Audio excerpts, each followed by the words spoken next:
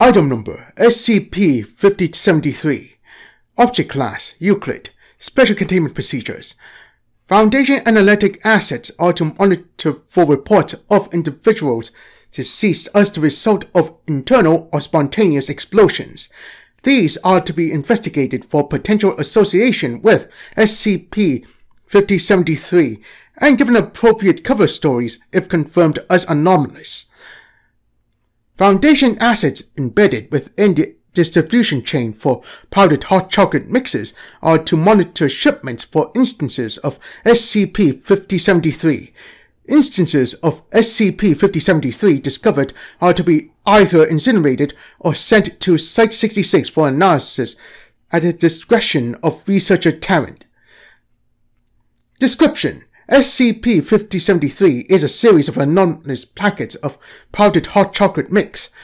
Instances of SCP-5073 outwardly resemble packets sold under legitimate brands, with no discernible differences save for tactile sensations of slight stickiness and mild warmth.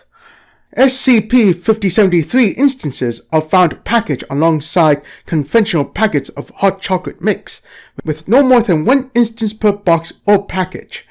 SCP-5073 instances have only been found in the Western Hemisphere during winter, with a distribution pattern of 1 per 1 million units of hot chocolate mix.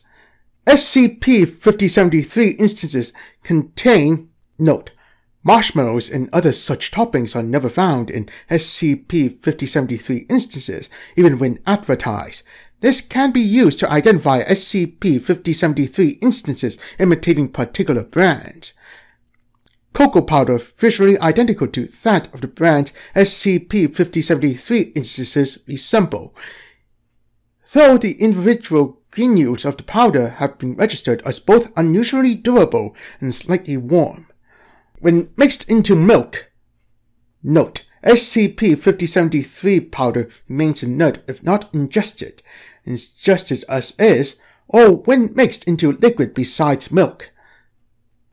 The powder does not actually dissolve, but remains suspended below the surface and not readily visible.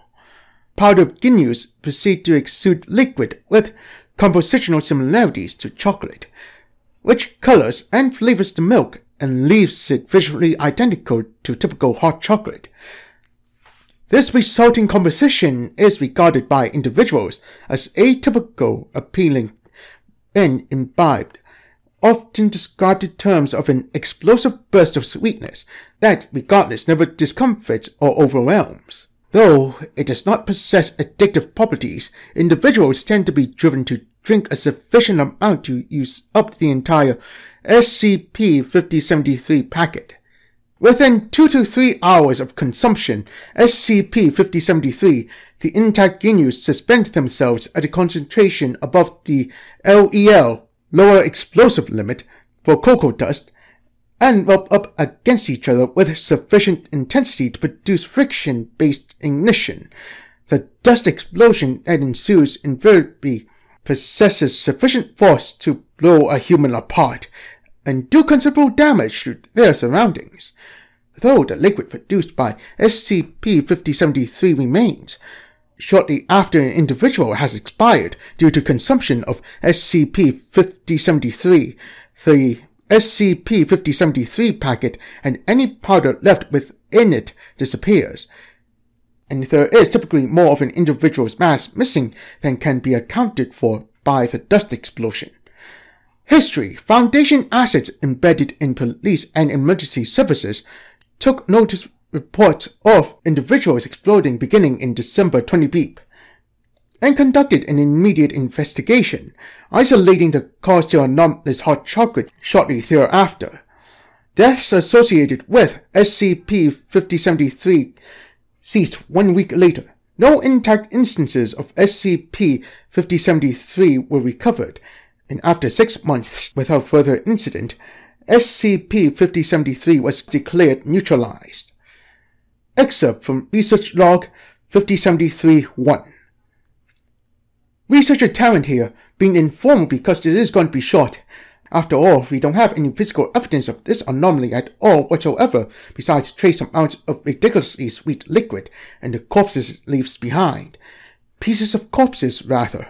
And yet, everyone's convinced we figured it out.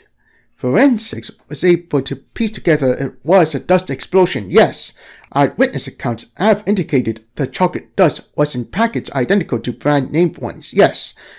Thus the idea goes that some murderous, anonymous pranksters dipped self-igniting cocoa powder in with the regular stuff. Making it sweetened of that to have this victim would definitely drink enough of it to explode.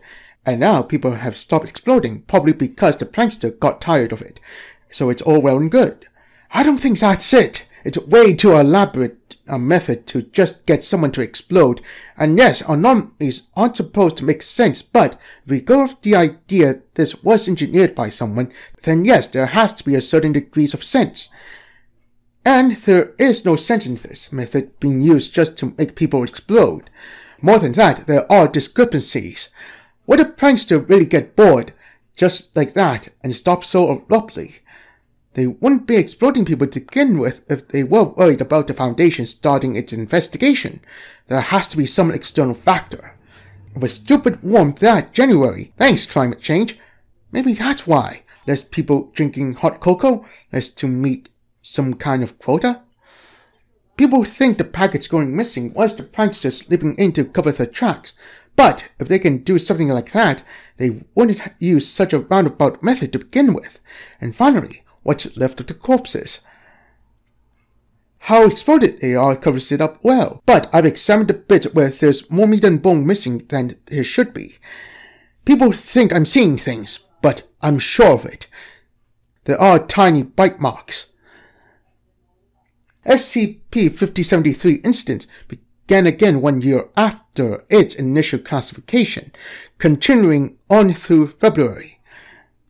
Instances have been recovered intact and sent to researcher Tarrant at Site-66 for analysis. Additionally, there has been a surge of social media posts concerning sightings of tiny brown spiders in areas where SCP-5073 incidents have occurred.